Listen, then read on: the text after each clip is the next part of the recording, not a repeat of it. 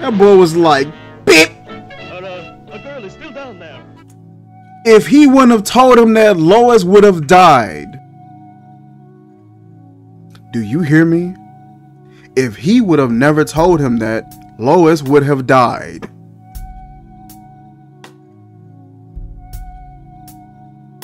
What is going on, guys? So we are tuned into episode 7. This is the Superman 1940s 40s edition, 1942, and this episode is Electric Earthquake. Judging from that title, we are in for a terrible time. Let's get into it. All right, painting the scenery.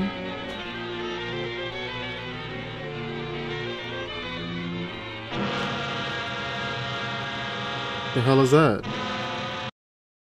Okay, so who went underwater and hooked these up? How does this work? Any life form that is underwater and this much electricity is being pumped underneath the water and just exposed this way, you're dead. And there's a few of them. Bro, what? What is this?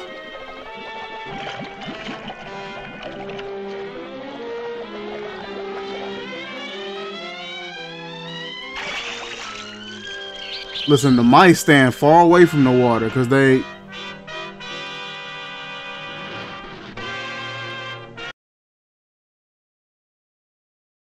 What did I just see? Why was he down there? Did he have an office or something inside of that underground or underwater thing? What was the purpose? And then it floated him up to this raggedy warehouse.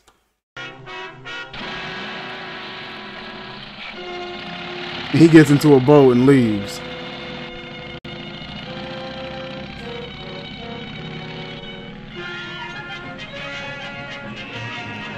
Alright, we're here at the Daily Planet. And I still say Manhattan rightfully belongs to my people. Possibly, but just what do you expect us to do about it? You have a newspaper. Publish the truth. Have the island vacated immediately. It's fantastic. Why, that's ridiculous. So this dude shows up and says, Manhattan belongs to my people. I'm going to horribly assume that he's supposed to be Native American. And he wants everybody to just like abandon their homes, lives, and jobs because of why? Ridiculous. Maybe modern science will make you think differently.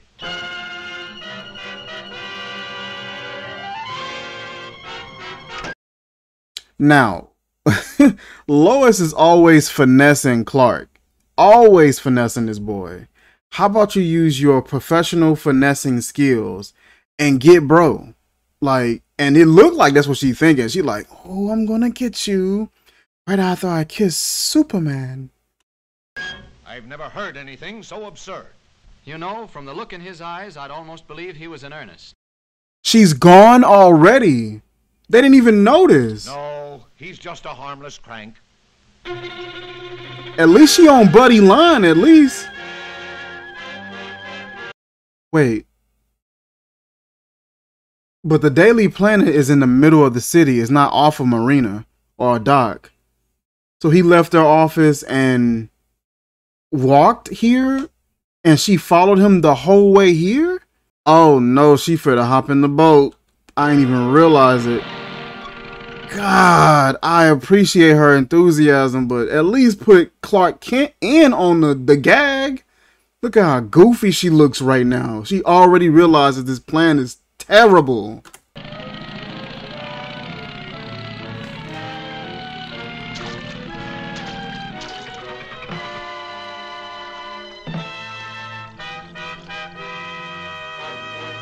I don't understand this setup.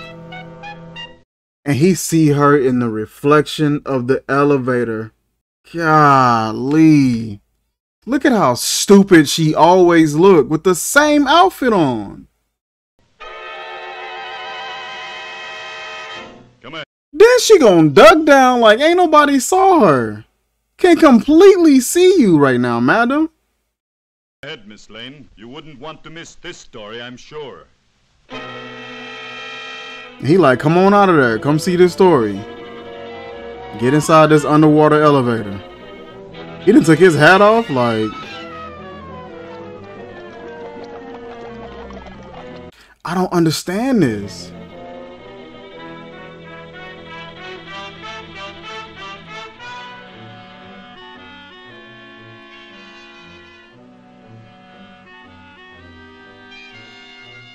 She finna put her arms on this thing and it's finna strap her in. What? How did you even know that she would come here? How do you have a chair that's conveniently set up for this?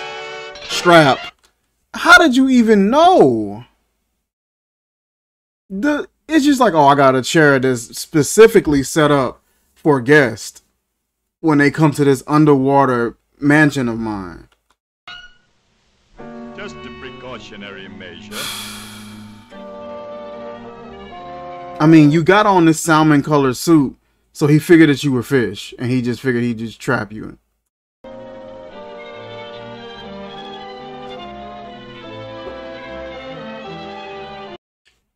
Every single villain wears the exact same suit. Now, they changed it up on this one. I think they heard my complaints from the 1940s and was just like, let's change this up just for Mike. And they gave him an underwater mansion instead of one that's up in the mountains. I'm glad about that. That is the same outfit though. The exact same.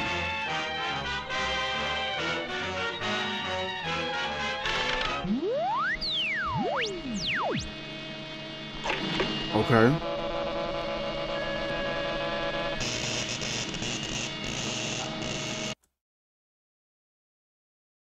I'm just trying to figure out what's the thought process of me operating this much electricity underwater.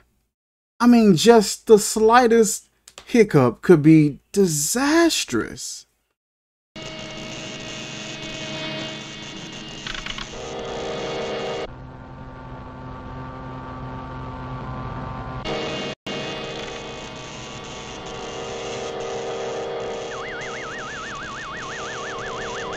So now he's able to see above water. Okay. Now, Miss Lane, get ready for the greatest story of your career.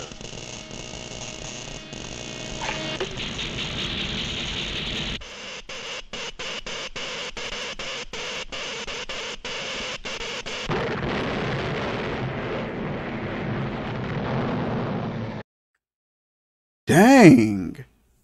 But I truly feel like there is a much easier way to blow up structures in the city. I honestly feel like there's a much easier way.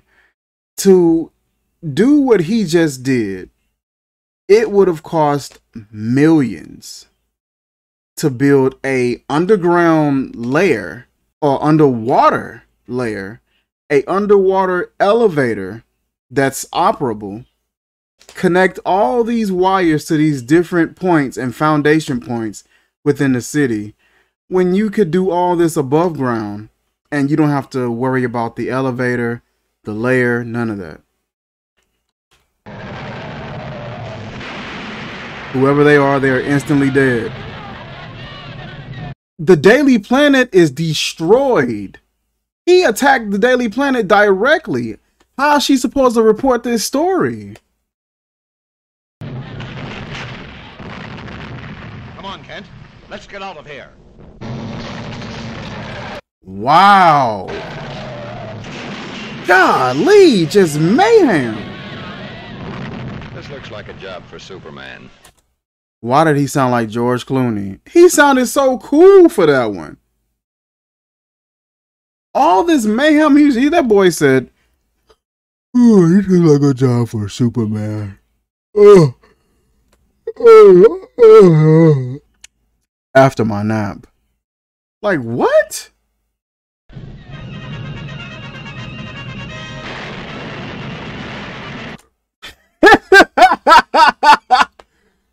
Wow. This villain ain't playing with none of y'all. He attacked the Daily Planet dang near first. Superman comes outside. Oh, this is like a job for Superman. Trying to be all cool and casual about it. Took his little shirt off in public. Didn't even try to hide. Tried to be sexy and change in the corner, and instantly the buildings collapsed right on top of him. Wow. Wow, look at all this mayhem and destruction.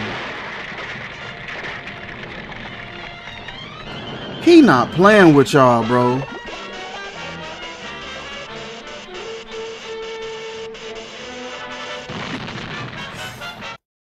He trying to chase the electric current underwater. How's about go to the source and beat that guy up?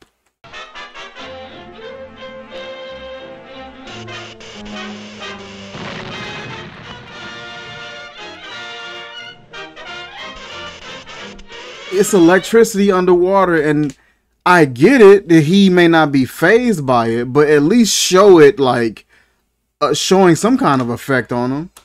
That's not how electricity underwater works. And it makes an explosion. You're underwater, sir.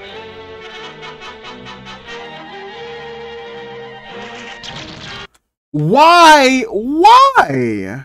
Why is this electric wire like focused on Superman so badly? Look at how distraught Superman looks. Instantly realizes I am out of my league. Drags him back down.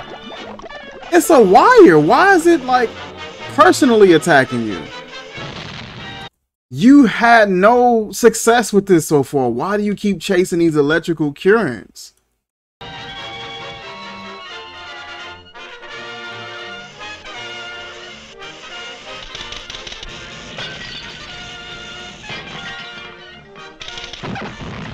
Dang! It's so many things wrong with this. It's so many things wrong. So many electrical components and things being traced and wired. And he pulls one wire, and it was that easy for one of the walls inside of this place to break.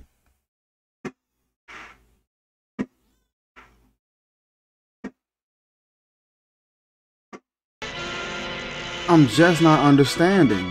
Look at all this electric stuff in here. And he's getting splashed, and it's still stuff going. How are you not dead? And he catches the elevator. How's the elevator still working if he's destroying the electrical components?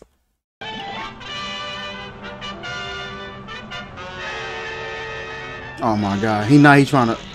I forgot about Lois. I didn't even realize Lois was still here. How are you not dead yet?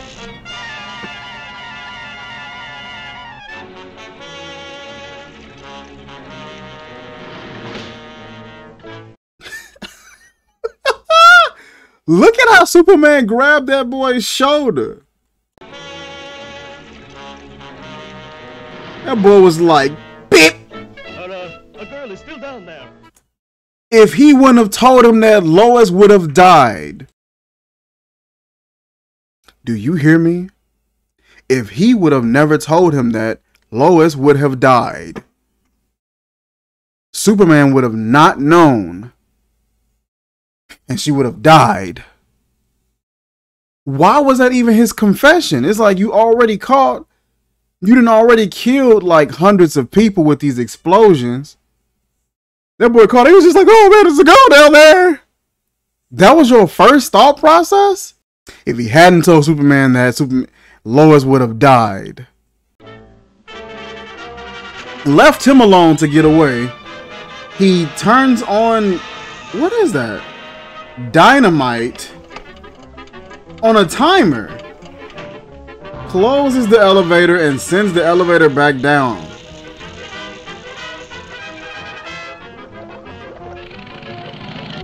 Leaves on a boat. Superman grabs Lois complete and utter destruction. And then he's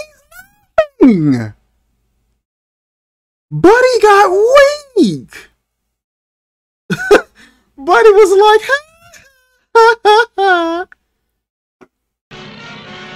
wow. And Superman caught him by the bottom of the boat. Oh my gosh. With Lois Lane in his hands.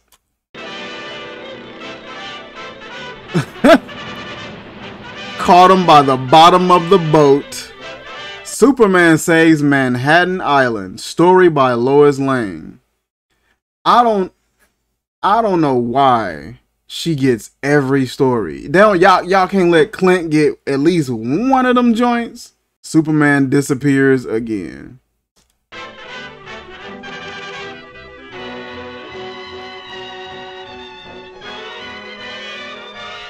You know, Lois, the old island looks just as good as ever.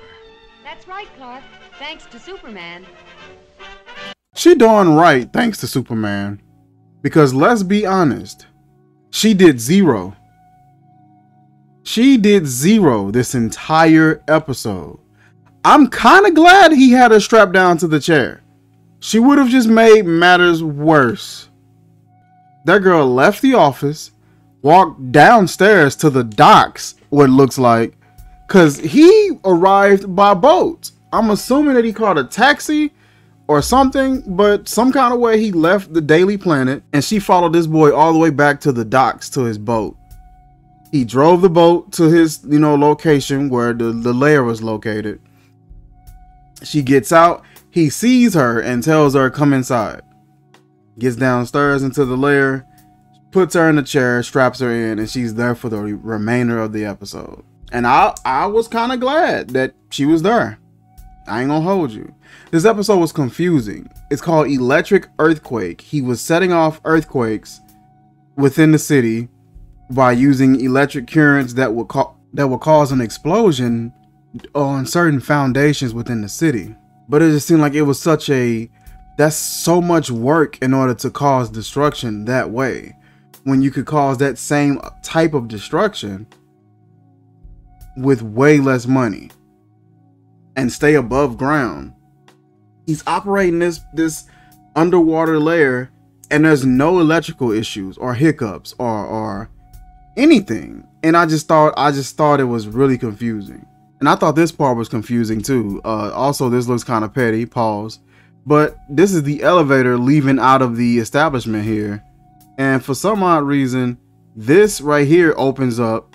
This elevator comes out, and then it's surrounded by water. So I would assume water would possibly get back in here, and it just seemed like it was confusing how water's not getting inside of this facility and causing issues, or at the very least some molding issues. This episode was pretty stupid logistically.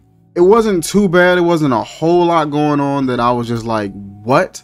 But this was a pretty stupid episode, as always. Listen, that is it for this episode, you guys. Like, comment, share, subscribe, and I will catch you guys soon. Peace.